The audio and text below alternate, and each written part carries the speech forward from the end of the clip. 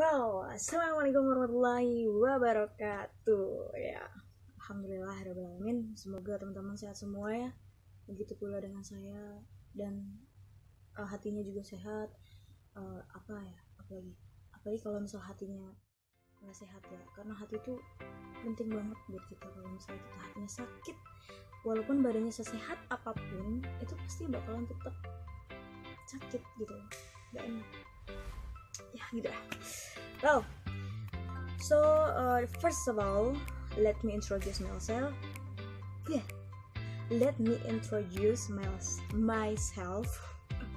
Yes, my name is Nurmat Maina, and now actually this is the first time I made this video because instructions from my lecturer, Miss Riz, dosen putri di kampusku, for midterm test, karena ini penting banget dan kayaknya memang kita harus menganalisis sebuah puisi yang kayaknya ini sangat enak banget kalau didengar. enak ya, pokoknya itu dah. Before I going to tell you or before we analyze the poetry, actually I chose the poem from William Blake. The title is The Poison Tree, and let's read the poem first. Okay.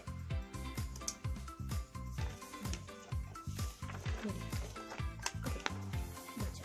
Jangan nangis ya. The Poison Tree by William Blake. I was angry with my friend. I told my rat didn't. I was angry with my fool. I told him not. My rat did go. And I watered in fears, night and morning, with my tears. And I sunned it with smiles, and with soft deceitful wiles. And it grew both day and night, till it bore an apple bright. And my fool beheld the sign, and he knew that it was mine, and into my garden stole.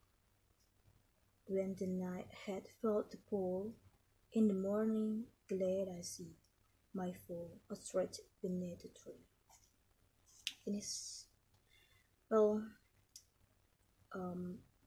Actually, this poem is very related to me now. Maybe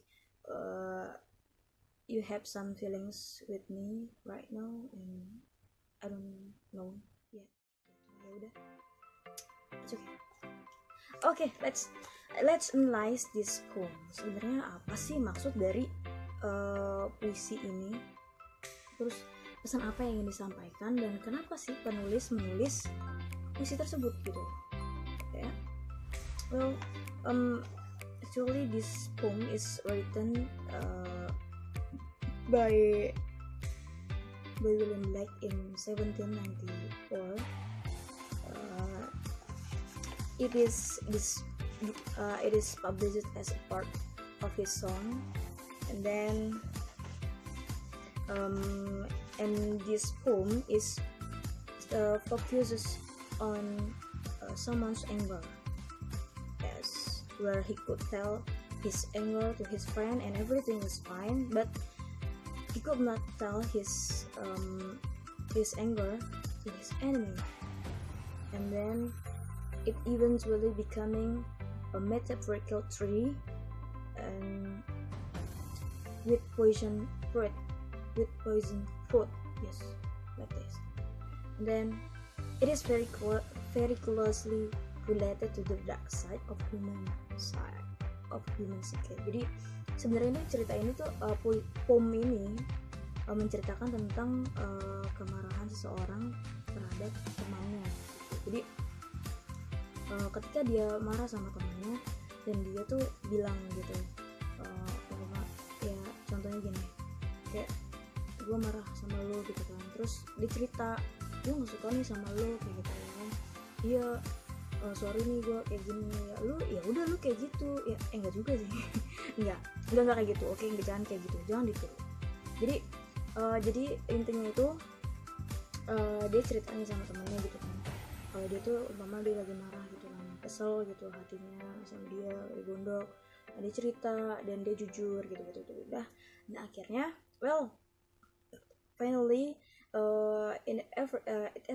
everything was fine, jadi semuanya tuh jadi baik-baik aja lagi, kembali lagi, dan dia bisa berteman lagi kayak gitu. Tapi but when he could not tell his anger to his enemy, ya karena dia nggak bisa ngomong sama musuhnya itu, mungkin dia ya kayak malu, atau ya tau lah ya kalau misalnya kita pastilah pernah ngerasa gitu ya, kalau misalnya kita sebel sama seorang gitu kan, terus kita nggak mungkin lah langsung ngomong gitu ya kayak aku sih kayak gitu enggak kayak gitu enggak. Jadi ya kayak gitu, dan dia karena dia nggak bisa ngomong, beda sama temennya karena temennya udah deket gitu ya, jadi karena dia udah temenan deket, kira dia bisa ngomong lah sebelumnya dia dan bisa balik lagi gitu. Tapi ketika dia ngomongnya sama benciannya itu sama musuhnya, jadi dia nggak bisa bilang, dan akhirnya it becoming a metaphorical tree with poison fruit. Jadi dia jadi kayak tumbuh karena kebenciannya itu, dia jadi kayak tumbuh benih-benih kebencian atau dendam, yang akhirnya malah menyebabkan dia jadi kayak kesel dan kayak orang-orang bilang tuh kayak dendam kesumat kayak gitu. Dan di sini di poem ini menceritakan bahwa the enemy is end up under the tree. Jadi si enemy atau orphannya ini tuh kayak meninggal di bawah pohon gitu. Yes. Next, actually this poem illustrates the life about human life at that time. Jadi sebenarnya poem ini tuh menceritakan tentang keadaan pada saat itu di Greek gitu. Jadi kan di Greek ya, kalau aku baca-baca di sumbernya itu memang ini poem itu dibuat di Greek itu, dan menceritakan tentang keadaan di sana, karena memang mungkin orang-orang bangsawan di sana itu ya kayak gitu, nggak bisa yang namanya kan ya tau lah ya, kalau orang-orang bangsawan itu nggak mungkin dia di depan orang tuh langsung, kalau misalnya dia sebel gitu sama orang langsung gue sebel sama lu, kan nggak jam kayak kita, tidak. Nah sekarang beda, itu kalau orang-orang dulu itu sikapnya dijaga, jadi benar-benar dijaga, dia tuh kayak sopan lah gitu di depan orang tuh ya, sopan banget, omongannya tuh benar-benar harus dijaga, nggak asal ngomong gitu, nggak asal marahin orang kalau kita sebel sama orang gitu, enggak kayak gitu. Nah karena ya kayak gitu, karena because he only keep his anger on his heart, jadi dia tumbuhlah benih-benih kebencian di dalam hatinya, karena dia nggak bisa ngapain, akhirnya dia benci kayak gitu, dan akhirnya ya gitu dendam. Dan di akhir, in the last stanza itu tertulis bahwa nih, in the morning when I see my fool stretched beneath the tree. Nah ini di sini yang kayak dia tuh merasa senang ketika melihat si animenya atau foolnya itu meninggal ya. Actually this poem is sempat jadi kayak pertentangan juga gitu sama agama dan negara di sana, karena memang sebenarnya karena kan ya tahu ya sendiri, karena di poem ini menceritakan tentang kebencian seorang yang akhirnya malah tumbuh menjadi dendam yang ya lead someone to be a murder gitu. Jadi kayak jadi orang tuh jadi kayak pembunuh gitu kan.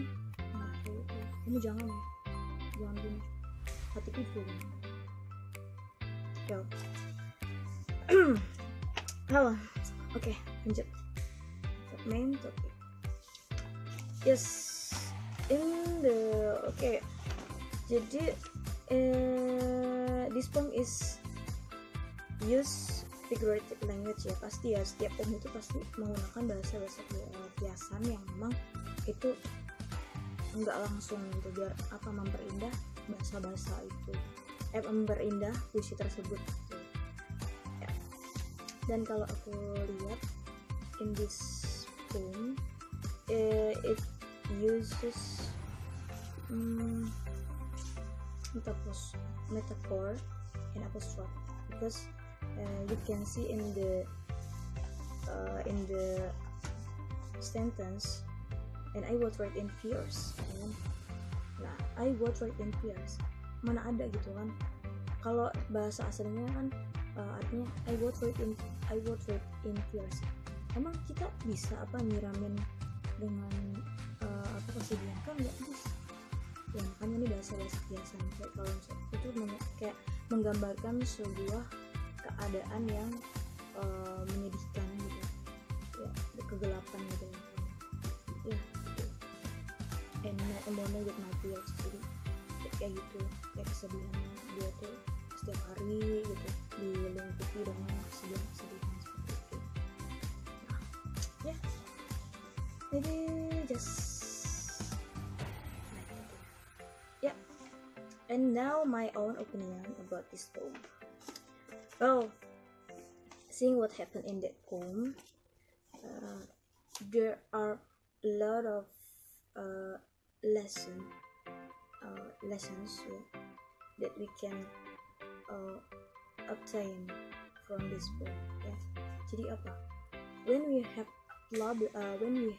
problems with our friends, so it should be finished with good mind.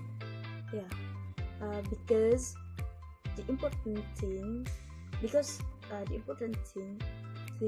that should be to is communication. Karena kalau misalnya kita diam-diam gitu, ini nggak akan selesai gitu. Jadi kalau misalnya kamu marah terus itu yang nggak bagus juga untuk diri kita sendiri, apalagi buat orang lain gitu kan. Kita waktu kita tersisa terbuang sia-sia, terus apalagi karena mikirin yang nggak bagus, kebencian itu yang ada kita sakit karena mikirinnya tuh yang nggak baik gitu kan, apalagi sampai nyumpain. Aduh, itu pokoknya nggak baik banget. Now ya itu aja kali ya. Semoga kalian nggak jenuh dengan apa yang aku omongin. And because this is the first time I made this video, I guess there are lots of mistakes in my speech or everything, so please forgive me from my speech. And if you have a good comment, please write it in kolom komentar. Yes, good ya, jangan yang jelek-jelek tapi nggak juga, jangan. Nanti yang ada aku sakit. Enggak sih, biasa aja. Enggak juga, ya udah sih. Okay, please. Okay. Well, kita nggak selesai. Oke, gitu aja mungkin. Terima kasih banyak. Thank you so much atas perhatiannya. Kayak orang-orang bener. Oke, nggak selesai. Well, thank you so much and see you to the next video. Assalamualaikum warahmatullahi wabarakatuh.